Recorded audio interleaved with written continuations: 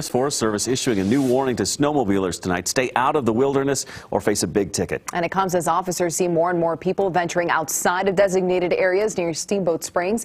FOX31's Evan Kruegel riding along with law enforcement. He's in the studio now, though, with what they found. Evan. Yeah, Erica, so here's the area of concern. This popular snowmobiling area outside of Steamboat Springs. You can see this brown area here. That's a huge area that's open to those vehicles. But these blue and green areas, those are off limits.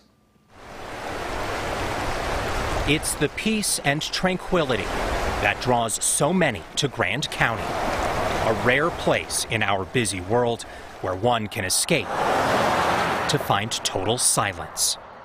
But preserving this peace and quiet requires a little bit of noise. The problem solvers riding along with Lauren Ransom and Steve McCone on patrol for the U.S. Forest Service. Sometimes you'll see tracks from quite a ways out. Every weekend, they're out searching for snowmobiles leaving the trail. We're getting close to where they go in quite a bit. Within minutes, we find tracks. Could be two people up in there. Two snowmobilers heading into the Mount Zirkle wilderness. We want to keep anything and everything modern out of the wilderness. Lauren Ransom is a law enforcement officer tasked with preserving these untrampled areas, designated by Congress more than 50 years ago to be off limits to activity like this. You might not be causing any damage, but you might drop a wrapper, you might have an oil leak.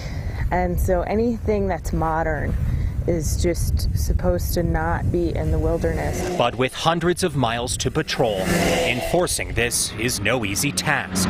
The problem solvers finding only a few dozen tickets are actually issued every year. We've got a lot of miles of boundary, and it's pretty tough to get to all of it. McCone and Ransom say when they do catch people, the excuses are often the same. I've never heard of that. They didn't know where they were. I didn't see a sign. But officers say it's up to you to know where you are. A mistake that can end with a $5,000 fine. If they go blow in right by a sign, it's a violation notice right then and there. McCone says it's easier than ever to know before you go, with downloadable maps available at the trailhead. And it takes 5 seconds to download one of our maps. Hoping to preserve these incredible areas for generations to come.